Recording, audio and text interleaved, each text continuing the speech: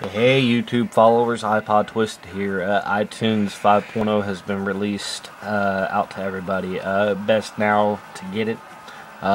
Here's the stuff that iTunes comes with. It does come with backup to iCloud. You guys, if you can't see this, you'll see it.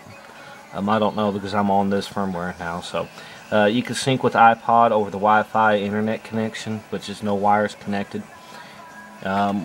Completely wireless and everything. With the iCloud, you can actually back up all your important information. You can save your emails to the cloud, your music, movies, TV shows, apps, pictures, videos. You can save all that stuff to the cloud and actually download it, and it'll go to your other devices, which is the iPad 1 or 2, iPhones or iPod. And you can, generally get right to it, And the thing is, I haven't really tested the iCloud out, but I did last night. I checked it out.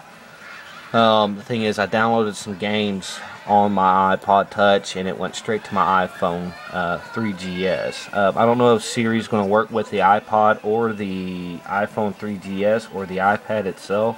I'll let you guys know first thing when it actually gets released.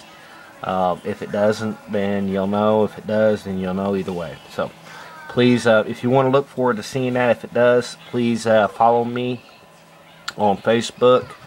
I'll leave my Facebook account down there in the bottom. Or if you want, you can follow me on Twitter. I'm mainly on Twitter than I am on Facebook anyway. So I'll put my Twitter account down there in the bottom. You guys can follow me on there. If you got anything that you want me to do a review on or anything like that, please leave a comment down below.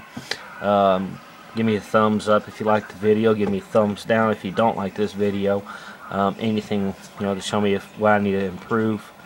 Again, this here is the iTunes 10.5 that's been released. iOS 5 is going to be released tomorrow, and we'll look forward to seeing it. So you guys take it easy, and we'll see you in the next clip. Peace.